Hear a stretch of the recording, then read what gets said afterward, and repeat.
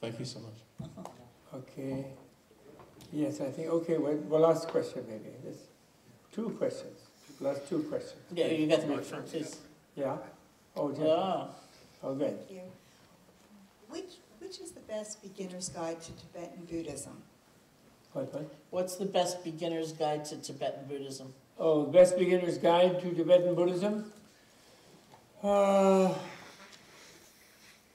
it's terrible to say, but I like my book, Inner Revolution.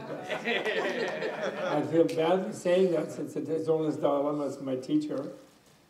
But, you know, the Tibetans themselves, they're sort of used to, they sort of recite, okay, 4 Noble Truths, you know, they have these categories that they recite, and the Dalai Lama explains them and deals with them in questions, but in a way, I think, to sort of make connected to an American's quest for, and sort of encounter that the Inner Revolution book, I think, is realistic. It's very realistic. Although I have to give Alan Wallace credit for that. Do you? Yes, Oh, I do.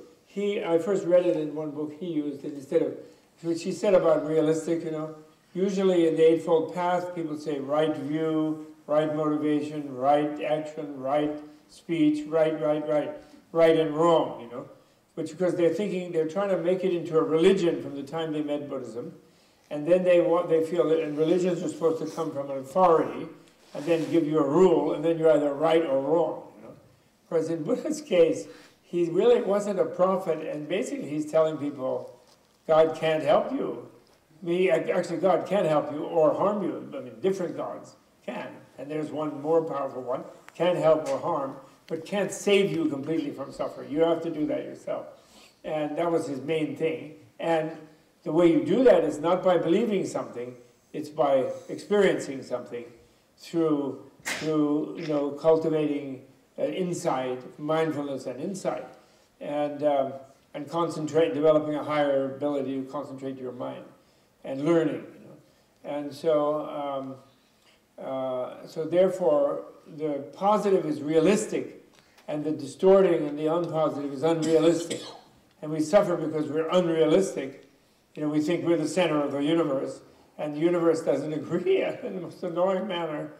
And not only that, the other beings in the universe think they're the center.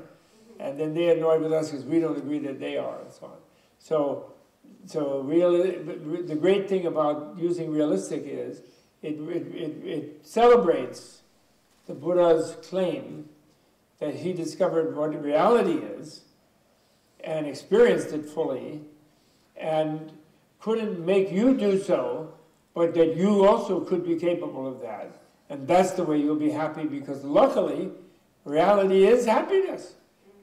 Just to get real love, since that's the title of the seminar in there, reality is love, actually. The Buddha said. The 3rd Noble Truth is his description of reality, which is nirvana. And nirvana means being blown away. And then it can be misinterpreted as meaning it means simply not exist, you know, being blown out of existence. But like, you know, like a gangster would say, I took out my gun and I blew him away. That's not that kind of blown away. It's the person who went to either the rock concert or the Beethoven concert and said, how was it? He says, I was blown away, it was so beautiful. And what do they mean by that? They mean that their normal feeling of kind of dissatisfaction and angst and like, what am I doing here? What's going on? Was temporarily suspended by the beauty of that particular reality, of that art form, you know? So Buddha's discovery is that the world is actually such an art form, not by somebody, just not, that's its nature. And we can discover that ourselves, and therefore and all he can do is help teach us methods of how to become more realistic. You know, we have a saying in the West, ignorance is bliss, which implies that reality, if you know too much of it, will make you unhappy. Whereas in the Buddhist thing, ignorance is suffering, and wisdom, knowledge of reality, is bliss, you know, brings bliss. So anyway, I don't want to go at length too much, except to encourage you that reality is love. That's what it is. Real love means reality, nirvana. And when you attain nirvana, you can't help yourself but loving every being, because reality flows through you as love for every being. Can't help it. You just feel so good. It's like when you feel really good, you're kind of benevolent even to some person who normally you know, it's local irritant. Right? Now, the sleep yoga, since we're going to break now, the sleep yoga is when you fall asleep, don't think that you're lying in a dark space of nothingness. You do want the lights out, and you do want noise, and you want to sink quiet into the nice, calm, organic cotton pillow at Menla, and enjoy that. And you will go unconscious at some moment. You'll let go, and you'll drop out of your 5 senses, and you'll go into interior space. And hopefully won't have any disturbing dream, anyway, and we'll have even some just pure, deep sleep. But where you actually go, and this is in the so-called Book of the Dead, you go beneath this place of darkness into a place called clear light, which is a plane of infinite energy. It's like the nirvana plane, according to Buddhist science. You could call it, and yet it's not really a plane apart from this, because this is made of it, actually.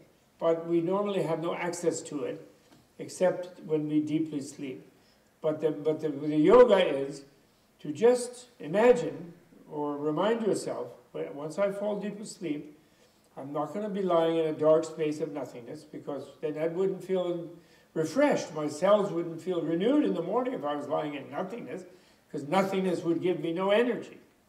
And instead, I'm lying in a bed, in a bath of infinite energy, benevolent, positive energy that's just there for me to restore me. So when I wake up, I'm going to be ready to go to yoga, level 1 or level 10, whatever it is. I'll be ready for it. That's Menla Sleep Yoga, okay? Taking a moment to mindfully fall asleep, okay? So if there are other questions, please hold the question unless it's a really burning one. And because you need sleep, you had to travel today through the spring-like day that we oddly had today. And then now we have the wind, and we go home and get cozy and go to sleep, okay? Okay? All the best. Have a nice, sweet dream.